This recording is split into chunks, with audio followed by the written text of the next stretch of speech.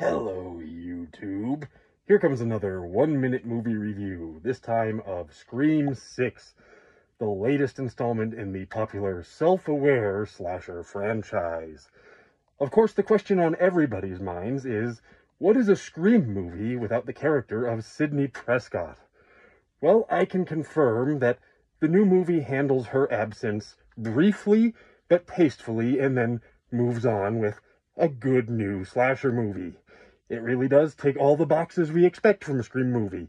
We have plenty of self-aware slasher movie references, some good and innovative kills, and even a very nice and respectful treatment of Ghostface's beloved Buck 120 field knife.